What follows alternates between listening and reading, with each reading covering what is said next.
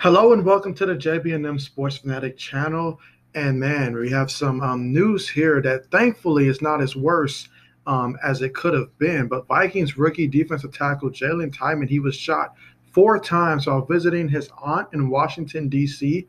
It says that he was, pretty much at the wrong place at the wrong time, per his agent Drew Rosenhaus. But in talking to him today, he's going to be okay, and that is the positive from this news right here is that he's going to be okay, but really unfortunate to be at the wrong place and end up getting shot 4 times, as that could have obviously been extremely devastating. And we're thankful that it's not, could have really just, taken away everything really, or either just it could have been at the wrong place and then there goes his football career. But thankfully, it seems like he's going to be okay and that he will make a full recovery. So that is positive right there.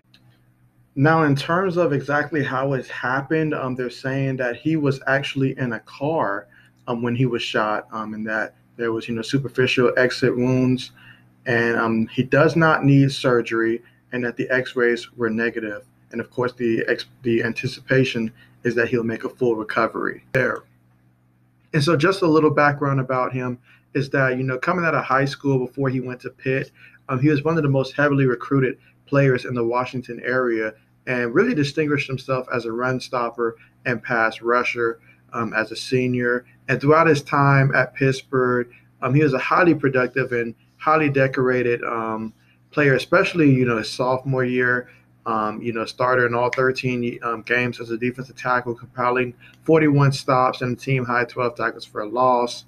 And he just really went out there and really made an impact. I mean, some of the awards he had, two-time Pro Football Focus ACC Team of the Week honoree, the Athletics First Team All ACC honoree as the Outland Trophy National Defensive Player of the Month. And national. Let's see. Actually, he became the first interior defensive lineman to lead Pitt in sack since Aaron Donald had 11 in 2013, and he ranked 18th nationally with an average of 0.8 sacks per contest, and named second team All-American by no fewer than 6 different selectors. And so, just to highlight some of the accolades he's accomplished thus far. And obviously the Vikings, they have high expectations for him. And so hoping that the recovery goes smooth, glad that he's okay, and looking forward to seeing him, back on the football field sometime soon with his new team, the Minnesota Vikings, and see what type of impact that he has right there. So again, thankful that everything is okay, and certainly looking forward to seeing him back on the field. But with that being said, thank you so much for joining me for this video. And of course, as more news continues to unfold, you can be sure to find it here. So thanks again for watching, and see you guys next time.